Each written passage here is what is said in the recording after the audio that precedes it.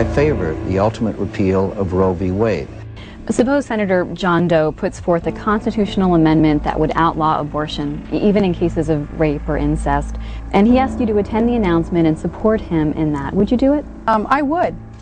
And you know, it's no secret that I'm pro-life, and I don't hide that, and nor am I ashamed of that, and I am pro-life, and yes, a proposal like that, I would stand by it. I'm proud of my pro-life record of 24 years. If your daughter had been raped, would that be something you would feel? Again, I would choose life. I will be a pro-life president, and this presidency will have pro-life policies.